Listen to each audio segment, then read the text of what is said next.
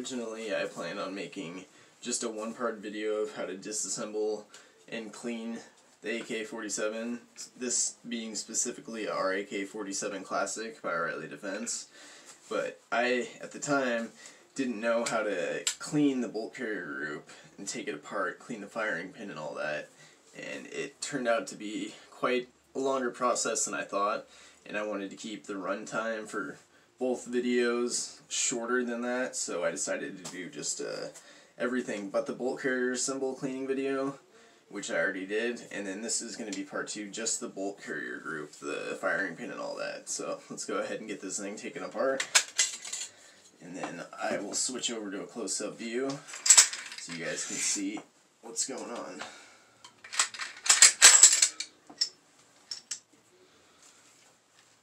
This way, if you look at it, it's going to be coming from there to there, so you know the right direction.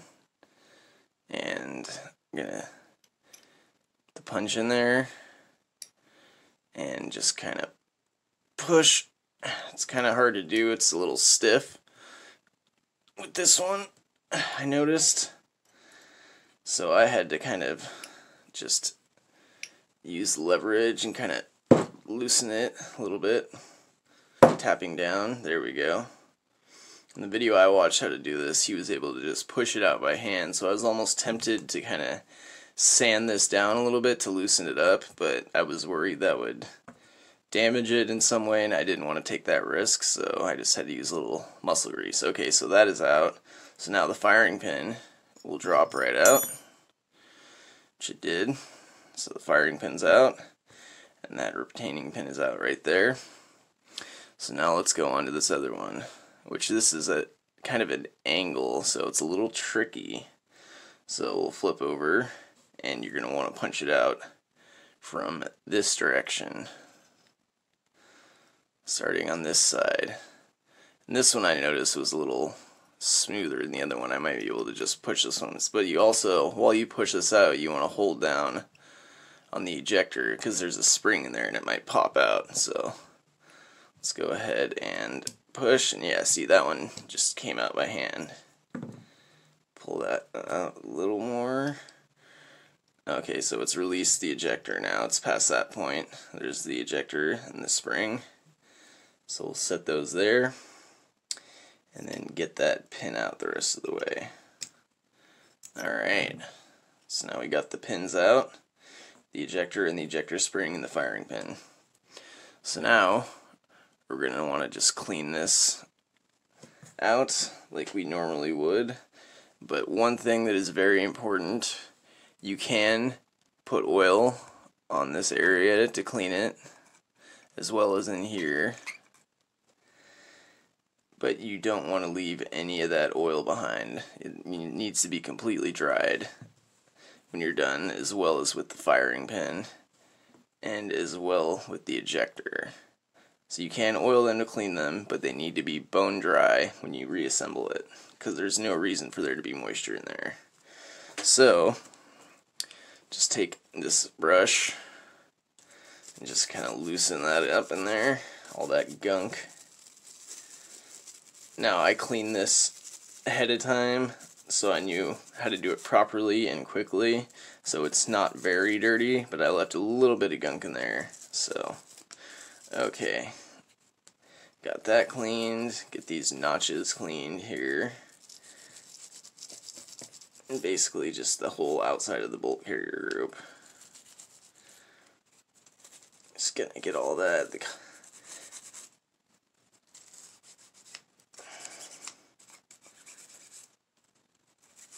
Okay, and then we're gonna go ahead and get in there with a cotton swab.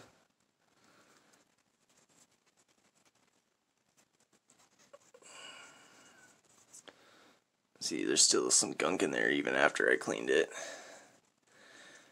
I didn't do a thorough cleaning, just a quick kind of learning cleaning. Okay, so and then you also are going to want to clean the inside, the housing for the firing pin. Now ideally you want cotton swabs that are longer than this, but I have these that are almost long enough, but not all the way long enough, so Just gonna have to deal with it. Get that area cleaned out. Let's put a little oil in there as well. Get that oil out. Okay, kind of get in there again. And then I did notice after removing the pins once, they're a little easier now. And I also lubricated where the pins go, the retaining pins. Okay, so now on to the ejector. Now, in the video I watched, said if you're having problems with ejection, the one spot you're going to want to clean out really good is this spot and that spot.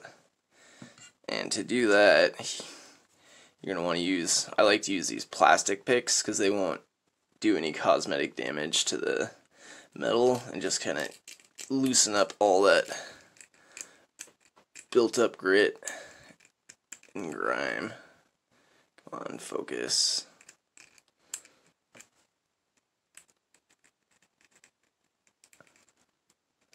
On both of those notches right there. And then once you got it loosened up using that, you're going to get in here.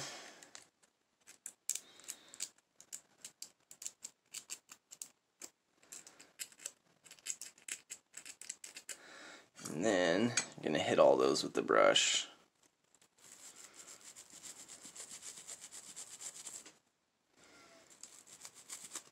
I'll probably use the smaller side of the brush for this channel there. Now, I usually wear gloves, but since I'm just doing the bolt carrier group, I figured it wasn't that big of a deal. One other thing you can do is if you don't have gloves, you can kind of set it in a sock, like I like to use, and just kind of go like that. Okay, so that's probably good. Let's get this part now.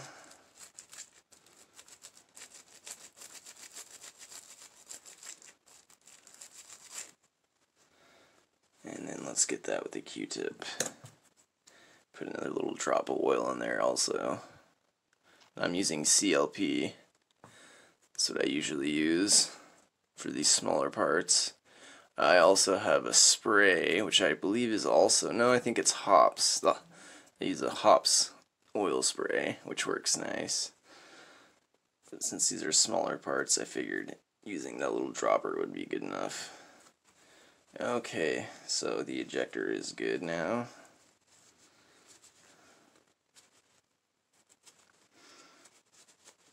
Okay, now we can do the firing pin.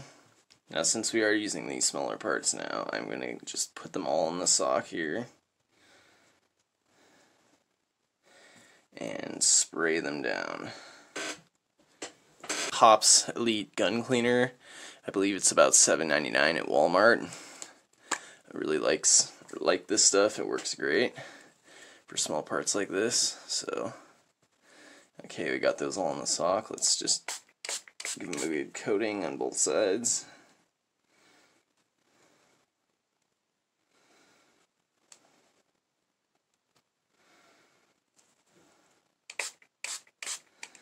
Alright, now we'll just kind of loosen everything up using this. Getting the firing pin on both sides. So for these AK firing pins, I didn't know this till I disassembled it, but this side is the tip that strikes the cartridge, igniting the gunpowder, and then the other end is flat, slotted like that. That's the end the hammer hits. Okay, so that looks pretty good. So we'll call that good. And then just kind of the same with the retaining pins. Just kind of brush them off. The retaining pins weren't very dirty to begin with, so just kind of lube them up so they go in and out easier when you're going to remove this. And then the spring, Just kind of get that a little bit. I don't think that was very dirty either. Okay, so that's about it. Now let's get everything dried off nice and good. Like I was saying, we don't want any of this to be wet or have any moisture on it. Let's actually get a clean Q-tip and get the inside of here where the ejector and the spring are housed.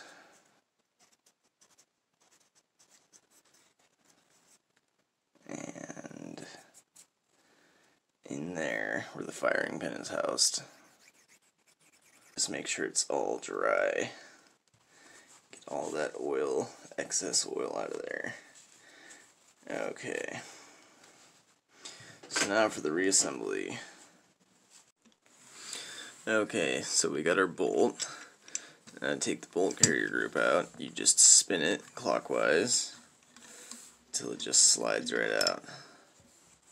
Okay, so now one of the reasons why I wasn't able to film this section yet was these pins right here. You need either a AK47 disassembly tool, or you need a punch that's about that big, very small, to get these two pins out. And yeah, you basically take out this first pin here, which is holding in the firing pin itself, which that's where the firing pin hits the hammer right there, and then that's the actual firing pin itself right there that strikes the cartridge and ignites the gunpowder. So the first pin is here, and that's going to be coming out from there to there, like that. And then the second one, which is the tricky one, is this one right here, and it's kind of at like a funky 45-degree angle. See there? And it has to be turned at a certain angle to get the spring pin to go in and hold the ejector here with the ejector spring. And so that's why this is a little trickier and takes a little more time. And it's not something, I mean, I've put probably 1,500 to 2,000 rounds through my Riley Defense AK so far, and this is the first time I've ever cleaned this part, taken out actually the firing pin and cleaned it. Before, I just kind of did a cosmetic clean on the outside and everything like that, but I never actually took the pins out and removed the firing pin, so it's not something you have to do every time, although if you can, it's not going to hurt. So yeah, let's go ahead and get into how to take this thing apart. Okay, so now to put the firing pin back together, the first thing you're going to want to do is put the spring back in the ejector, put it in so it's following the curve of the circle. See? So that would be twisted that way a little bit. And to get the pin to go in all the way, you have to push down on the spring, allowing that to go into the hole and hold it in place. So to do that, I push down with my thumb,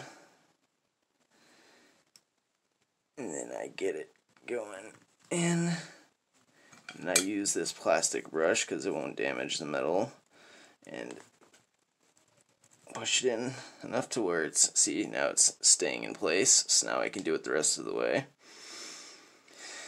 Okay, so we'll get it almost all the way in. Okay, so another thing which is kind of tricky about this is for this to go in the right way so it's not obstructing the other pin, this line right here has to be flush with that, so straight across.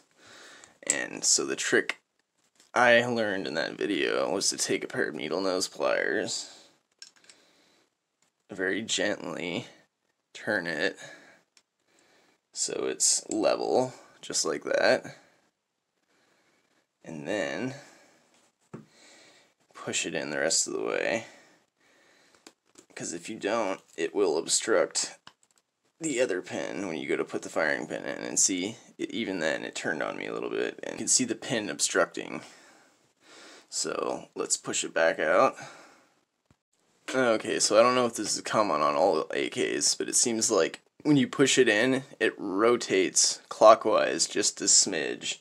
So to counteract that, you're going to want to get it turned probably that much, so it's a little bit out of whack, and then it should rotate into place. I'm not sure if it does that on all AKs or if just the Riley is like that. And you can see how far of an angle I got it at there. Now let's push it in. And see, now it's for the most part flat. Now let me check and see if there's obstruction. And there's no obstruction, so that's good to go. So now we are ready to put the firing pin in. Okay, so another important part of putting the firing pin back in is when you put the firing pin in, it needs to go like this. So this ledge on the firing pin, see how there's a little ledge right there? That needs to go in that way. So that way, when you push it in, that ledge creates the perfect space for the retaining pin to go into. Okay, so I pushed the pin into the correct position, and I visually checked to see if there was no obstruction, and there isn't. So now I'm going to go ahead and push the retaining pin in. Okay, there. Now that's going to stop the firing pin from moving out of whack. Now I'm going to use this plastic brush again to push that the rest of the way in. See, I got it almost all the way. It's sticking out just a little bit. Now I'm going to do the last little bit.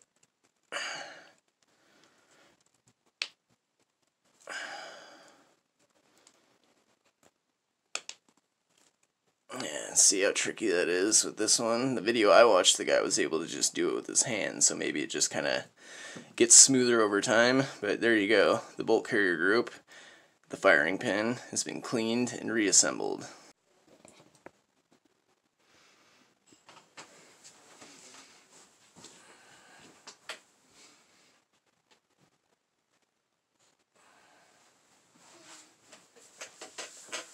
Well, thanks for watching, guys. Don't forget to like and subscribe to my channel. And also don't forget to check out part 1, which covers how to clean and reassemble the rest of the AK-47 that we didn't cover tonight, which was the bolt carrier group. It shows you how to clean all the rest of the rifle and how to put it back together. So go ahead and check that out, clicking this link here. Well, thank you for watching. Have a good rest of your night.